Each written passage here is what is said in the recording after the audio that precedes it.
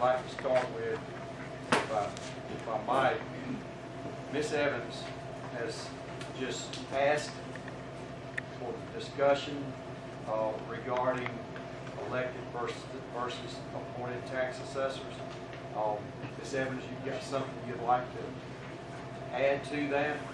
No more than over the years, I'm sure that we'll benefit more by having our assessors instead of elected. There's not a benefit to the county. Yeah, Oh, everybody don't be on the county, say majority of this. yeah, I was going to say, if you don't know, Lowndes County currently is the only state or the only county in the state that has elected assessors. I mean, everybody else is wrong, we're the only ones that are right. Maybe that's what it is. And I'm sure Stephanie can sort of justify, when we can really do budget time, we have a hard time trying to deal with that problem. About digest. The question I have about that, do we have any authority to address that issue, and what would be the purpose in having appointed as opposed to elected? Yeah, well, your authority would be is that you would have to get the legislators to introduce a referendum, if I understand it right, in order to get it changed from an elected official to an appointed official. So it would have to be something that would end up going to the voters anyway. It's up to the county to make that recommendation to the Generally, the local delegation, this has been discussed previously, has asked that a referendum be held to warrant their introduction of particular legislation. This was brought before the public 15 years ago? 22 years ago.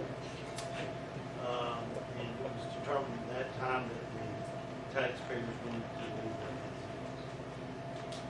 So the times I have discussed it with our delegates was that they would ask most likely for a referendum prior to the introduction. So if that was to be a goal that the board agreed upon, it would need to be considered for inclusion in the next election. Well, I think, I'm sorry, but I respect Joyce and agree with her on 90% of the things, I'm sure. But on this one, I can't think of anything where a group of people ought to be more accountable to the citizens than those who assess taxes.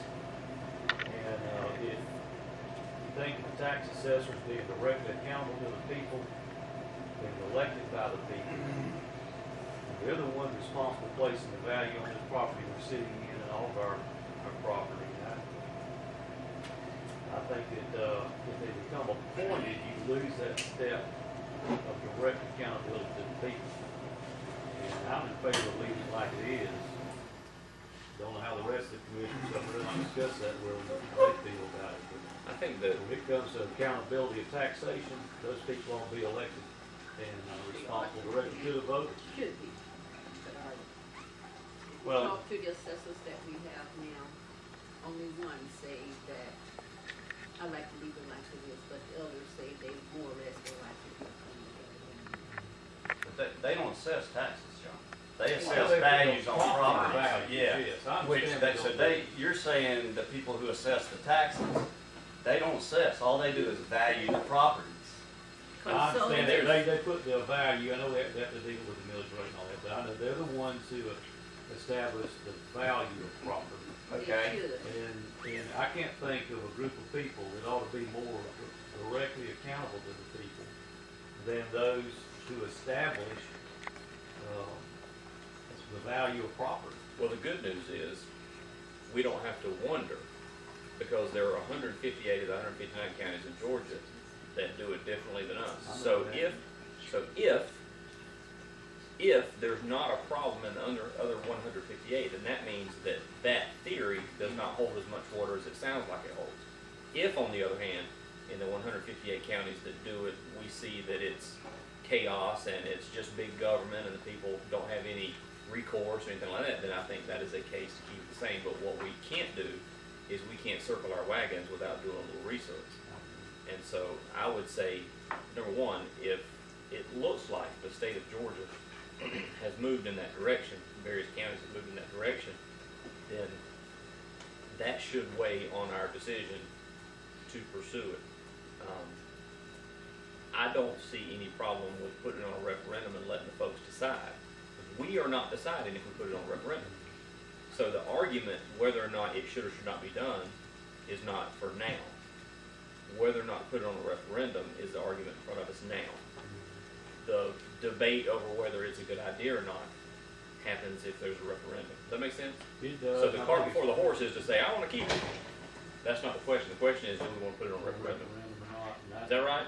Yeah, I'm curious how in the world how are we the only county to have elected ones? How everybody else get appointed ones, and we're the only out of Our 159 counties? superior in way. Having served in communities other than Lowndes County, the theory in those counties appears to be that they would prefer that the individuals making the determination of their value is not based on politics. The person who comes, they feel that the person making the decision when you go before the Board of Assessors should base it on the facts as opposed of whether they might garner your support if they lower your value as opposed to raise it. That's the theory. I'm not saying it is or isn't. That's the general consensus, that they would prefer that. These are independently appointed individuals who have nothing to gain by the assessment of that value. I see, oftentimes I think when it comes to disconnect, when people are appointed and they're on staff, and they don't have to run for office, they don't have to face the voters, they don't have to go out and look at the people in the eye like we do. And that's a step of accountability, I think, and, especially when it comes to assessing the value of property, which is that person going to be taking, having to pay that property value as taxes. I think here's the, But, you know, we can beat that horse all day. I know you want to move on, we yeah, can. here's the issue. This is what I'd like to try to accomplish. Number one, between the commissioners, does this issue have merit to move forward so that we can ask staff to get us the information that we need so that we can make a decision during our retreat coming up? That's the purpose of the meeting. So what I'd like to get, again, is a consensus from the commissioners, whether it warrants additional information, additional work by staff to get the information to us so we can make that decision. I think so. Because ultimately people can decide as well. I'm in favor. So then you're okay with that? Okay, so by doing that, then I would say at the same time, we would classify this issue as a short-term goal. If we get the information that we have or that we need, and we get to the retreat, are we then going to be ready to take a look at it to say it's something that we may want to put on the ballot, put the referendum out there? On November ballot, is that what you're saying? Possibly, yes. As early as that. At least to make a decision, take a position on it, and then be prepared to move forward. Or a primary ballot, before the primary ballot, January. I mean, Well, if we're going to discuss it and take it as a short-term goal, it doesn't need to be that we feel that it would be better. I mean, we need to be able to document that it's either running late or the valuations are off significantly compared to industry, state standards or things like that. I mean, I think for the people to say we need to make a change, they have to understand it's just not we think it'd be better. There has to be, here's why we think it would be better to have staff. Well, that's really, as well, I think that we need to look at it because there are pros and cons to both sides. Right. I agree with you. But at the same time, there's things to where the pros may outweigh the cons simply, such as training. I understand that if you're appointed, there's some mandatory training that all the appointed assessors has to go through, not necessarily with the elected commission. I'm not 100% sure. That's what we need to do with staff, is to get us all that information to let us know if there is a weakness in either one of them, whether you be elected or whether you're appointed assessors. And by doing that, then we will be able to come back in March and be able to then set the direction that the commission wants to move in and take a position on. What Fair kind enough? what kind of information does staff collect? What do we need? What kind of information do we need? I think they would take a look at, just take a look at the two issues. Number one, an elected assessors. What are the concerns that we have? What are the training requirements for those folks? What are the negatives, and then what are the positives? And then you do the same thing with an appointed assessor to see which one you actually honestly feel like for the community you have a better individual making those decisions. I'll just let the commissioner know that this is, I'm sure, more of a philosophical issue than anything else. Anytime we remove the ability of people to directly elect somebody and take away that vote, we are shortening the democratic process a little bit more. That's the way I see it, especially when you come to taxation. Now, I know the tax commission collects the taxes, and I appreciate you correcting, I do that, but the assessors assess the value.